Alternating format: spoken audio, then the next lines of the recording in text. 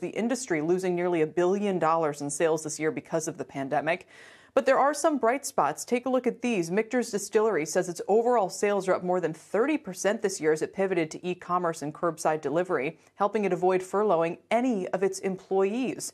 For more, I'm joined by Joe Magliocco. He is the president of Michter's Distillery and founder of Chatham Imports. Joe, it's great to have you. I mean, is that right? You're up 30% this year? Yeah, actually, we're up 36%. And thank you so much for having me on, Kelly. Yeah, I mean, our team in Louisville and our sales team really pivoted and did a great job this year. And I think a lot of other people in the industry have done a great job this year as well. I honestly can never remember nearly as challenging a year. It's been devastating. I mean, craft distillers have furloughed 43% of their people.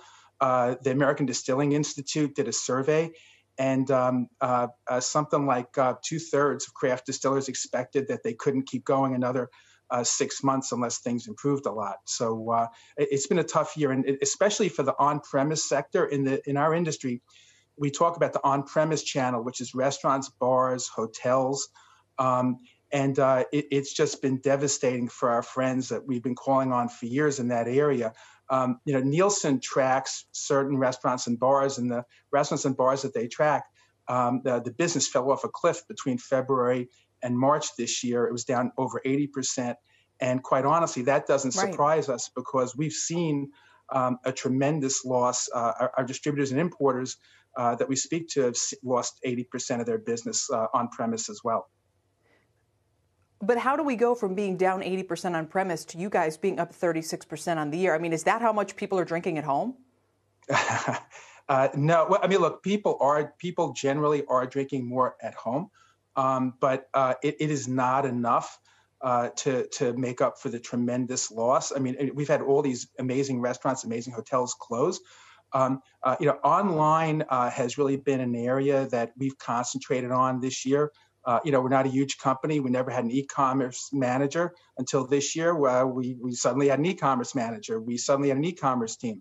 When you look at online sales, according to IWSR, International Spirits and Wine Registry, online sales are up about 42% in the countries they track this year. And, specific accounts, Wally's, one of the great retailers in the United States, based in Los Angeles, they're up over 300% this year.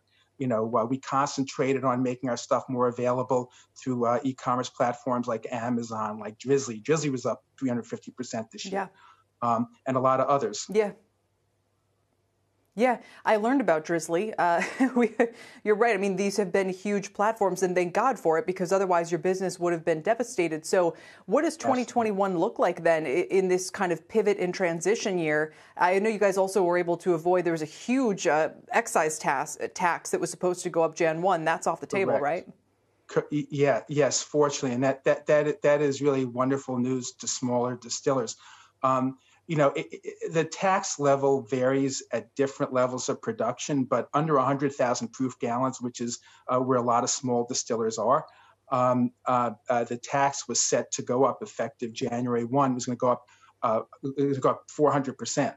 And so that would have been really devastating to these smaller distillers that were already hurt very badly. Look, we're very hopeful about the vaccine. We're hopeful about things improving and business coming back to normal. Shepard Smith here. Thanks for watching CNBC on YouTube.